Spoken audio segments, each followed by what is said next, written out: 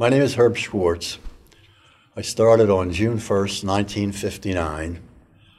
I was a wage and salary analyst when I started. I spent 4 or 5 years doing wage and salary work, including being a wage and salary manager. In Florida, I spent 3 years as an administrative manager and 1 year as a technical manager where I ran the PMEL, a Precision Measurement Equipment Lab, where we calibrated all the test equipment on the range, and we calibrated all of the test equipment for the range users, like companies like Boeing and Martin and Raytheon and Thiokol, those companies. We were relocated back to New Jersey in 1966. I was a wage and salary manager in Cherry Hill for 2 years. And then I found a job I really liked in marketing, now called business development, where I managed the preparation of proposals to the federal government for GE government services. I also managed a small group of marketing/proposal managers. And after GE merged with RCA, I continued in the same role until 1992, when I took a retirement, basically to get the lump sum, because the lump sum was frozen as of 1988. I continued working as a consultant or as a part-timer, depending on what the GE legal people required. And also worked for Martin and Lockheed as pretty much part-time. Every year I worked fewer and fewer hours. And then I finally retired in 2009. My boss wanted to keep me to 2010 because he wanted to have an 80-year-old employee, but they had a big cutback, and it was either cut me or cut a full-time employee. So I graciously retired again. This is your wife, Sandy. Yes. Okay. Sandy, you're married to an RCA guy, but you also have a background, right? I definitely do. My father was a photophone engineer for RCA. He spent his time going to different movie houses to sync the sound to the movie. And I vividly remember standing in front of some movie theaters, especially at Christmas time, and looking in the window and knowing that my father had something to do with this movie. I was very proud. I was very young, but I still remember that. Then my stepfather, he started working for GE before he got out of college, and then went to work for them. My mother, after my real father died in 1943, we had been moved back to Camden. She was a draftswoman in Camden after he died, so that was from 44 until about 47, I guess.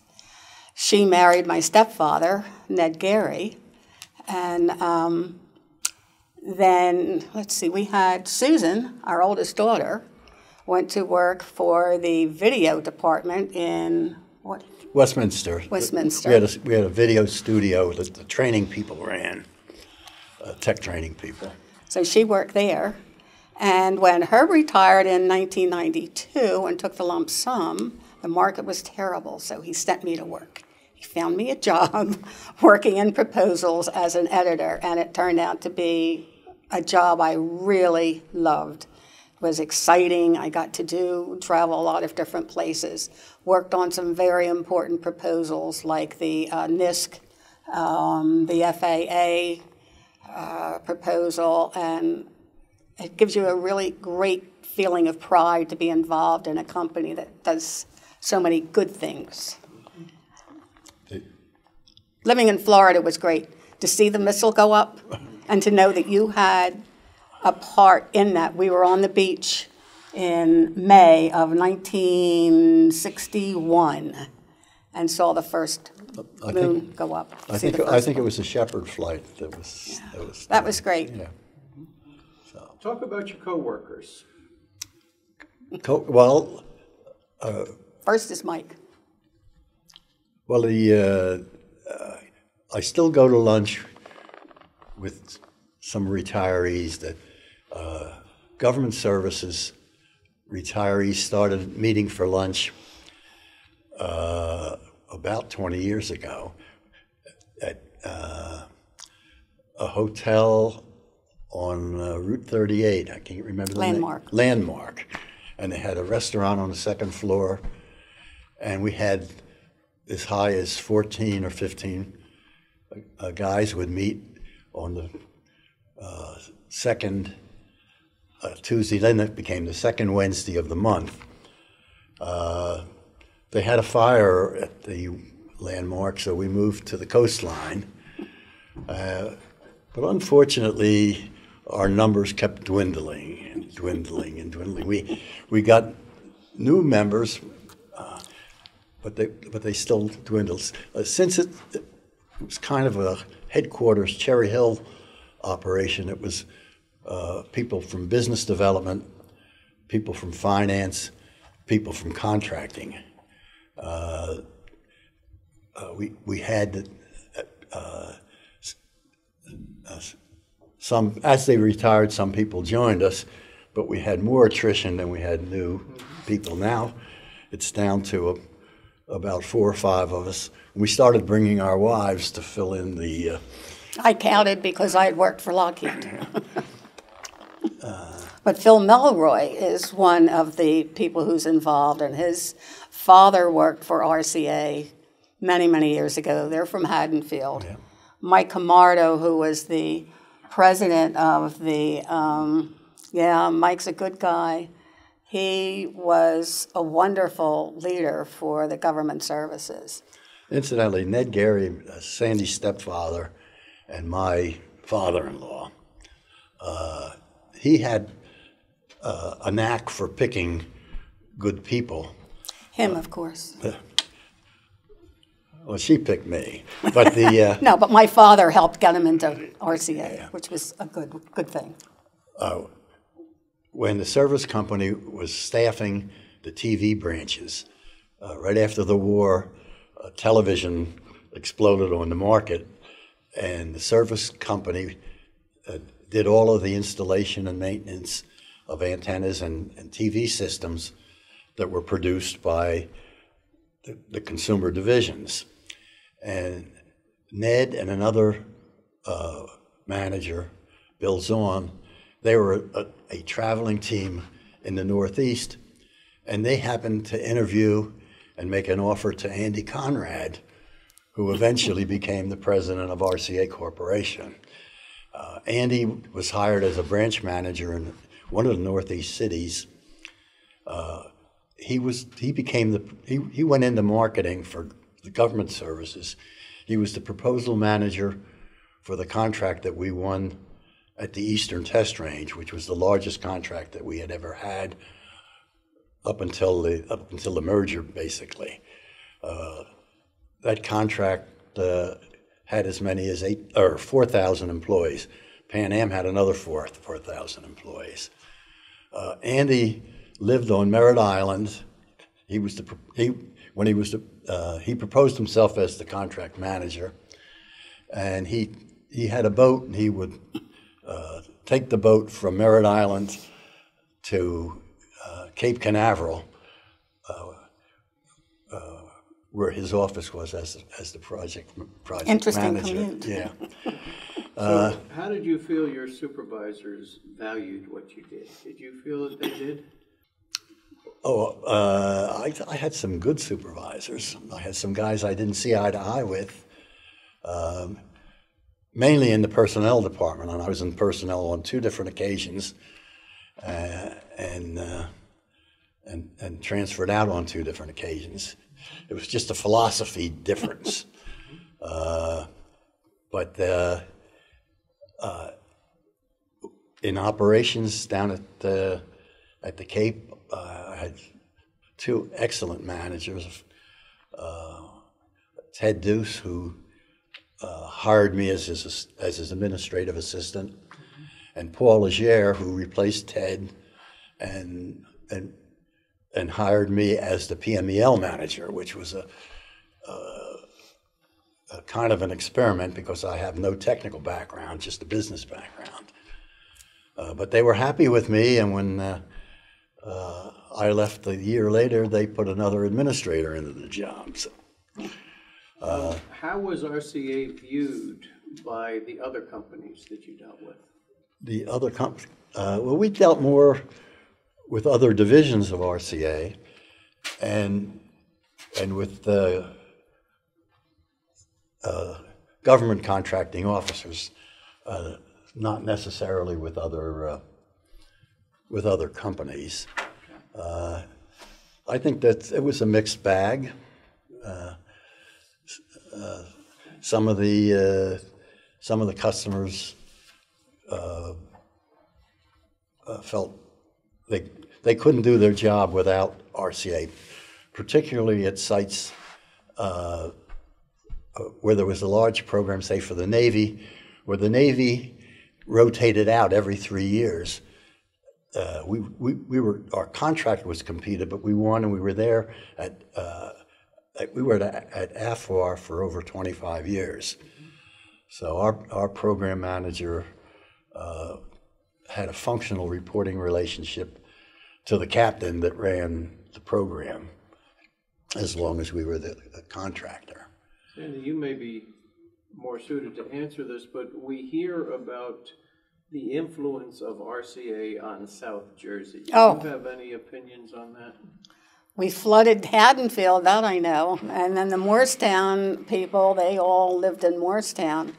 I went to grade school and high school with the children of many of the people my father worked with.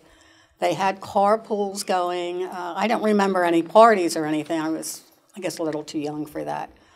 But I think Haddonfield's growth was really because of RCA. All of the people who worked in Camden, and they worked in Cherry Hill, there were buses that used to go into Camden all the time. I remember even as a youngster being able to get on the bus and go into Camden and go shopping. They had a Penny's. Penny's had the old-fashioned slot where they put the money in the thing over the ceiling, and they would send it to the wherever they kept the money. Mm-hmm. Now, that goes back a long time. We've heard other people talk about the RCA family. Does that have any meaning? Oh, yes. They're still friends and family. I mean, we talk about the people who have been gone. They're still with us. They're never gone. Even the ones that I worked with Lockheed, who went back to the old days. There's something about working for a company. They were very paternalistic. Sarnoff was a dictator, I guess, but he was, that's how he made the company. You know, the company stuck together. My stepfather worked in Gloucester City for a while. That was a horrible place. I hated going in there. It was dingy and really awful. And then they moved everybody to Camden, so. To Cherry Hill. That was when they built Cherry Hill. They built Cherry Hill and opened it in 1955, I believe. And there were like originally there were 5 buildings, and they built 2 more buildings. They became the landlord for a lot of John Rittenhouse's people from Moorestown, his management staff. And it was basically the home office for the consumer services people, the TV techs. There was a group called Tech Products. They went out and they maintained electron microscopes, beverage inspection machines, the movie, the photophone equipment. At that time, RCA and Motorola were the two competitors in automobile radios, and we had a group that maintained auto radios. We also maintained what they called radio marine equipment,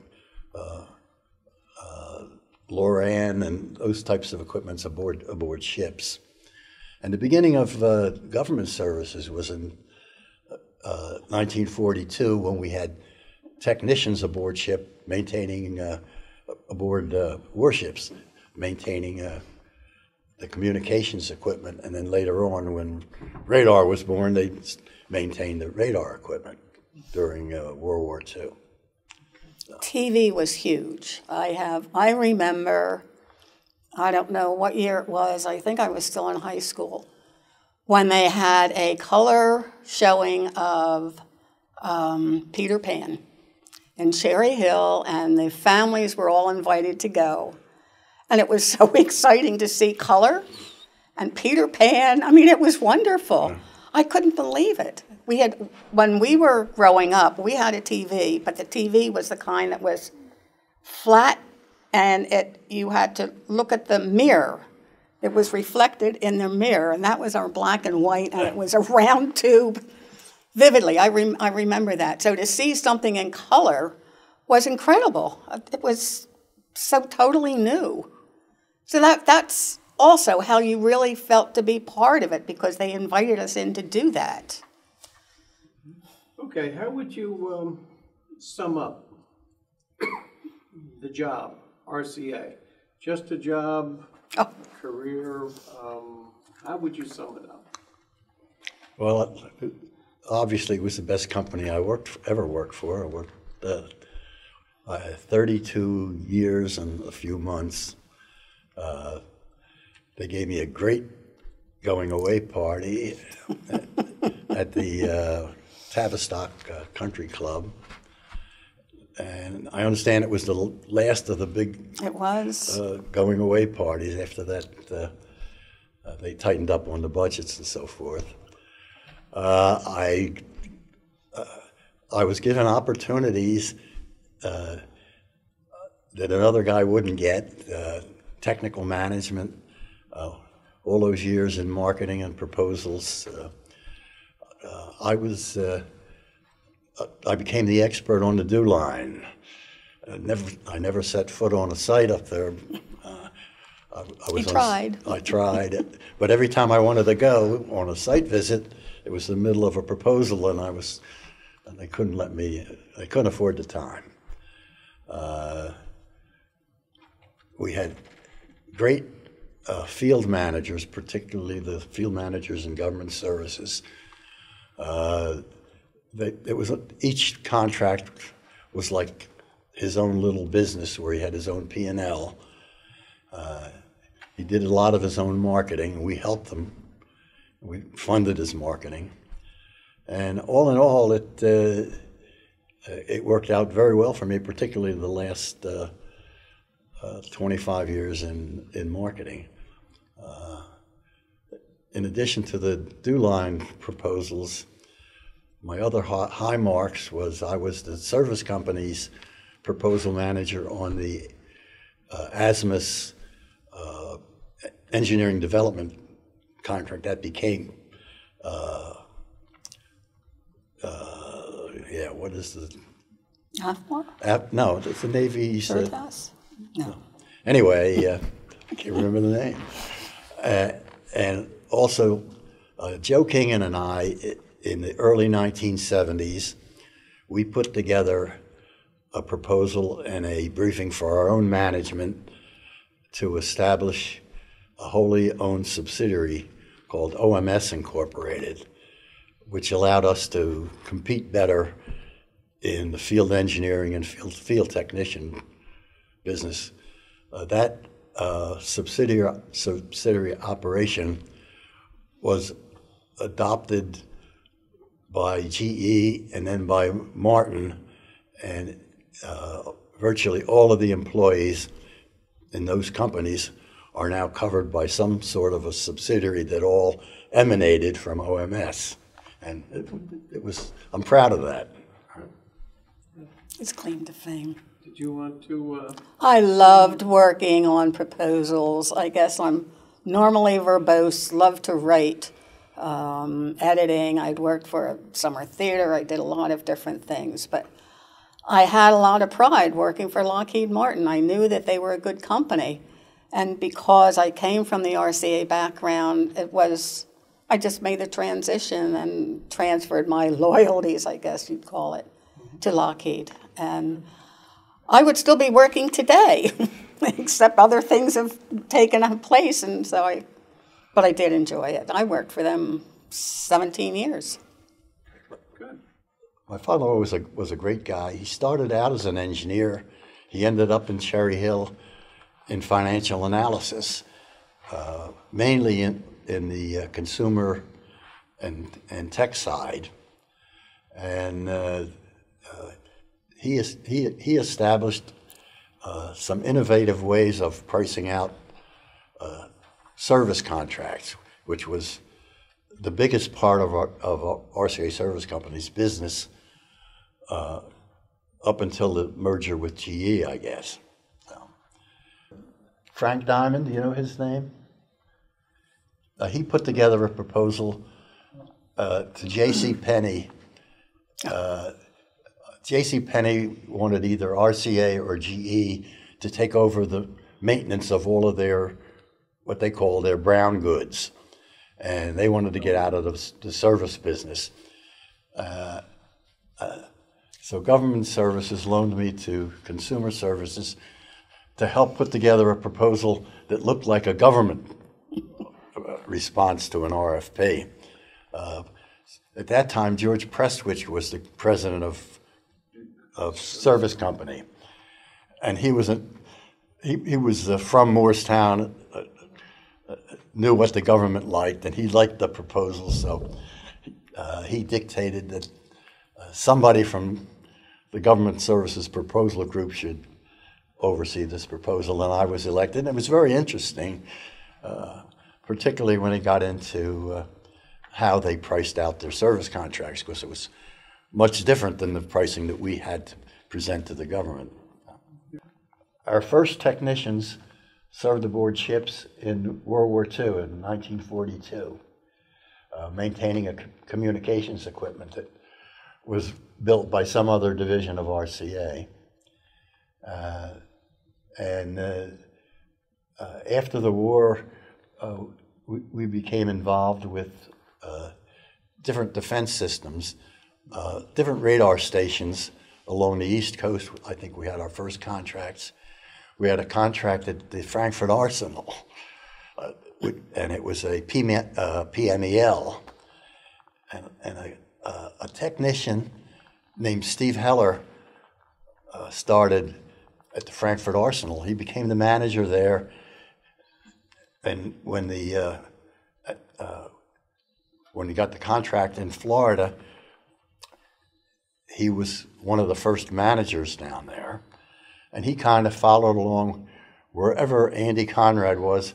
Steve Heller was one step behind him, and off to the side, Ed Griffiths was beside him, and they went up the corporate ladder to where Heller was vice president of operations for Service Company, which meant he had the tech products, the consumer services, and the government services. And then, Andy Conrad, of course, became the corporate CEO, replacing Bob Sarnoff, and Ed Griffiths replaced Andy Conrad when he resigned. The first manager of government services that I'm aware of was a guy named Pinky Reed, R-E-E-D. And I never met the man, but I just heard his name mentioned as a VP in the past. The first vice president of government services that I ever dealt with was Andy Conrad. And he replaced a guy named Don Kunzman, who I never met. Most of the executives in service company in those days were from the consumer services side, because that's where the big profitable operations were.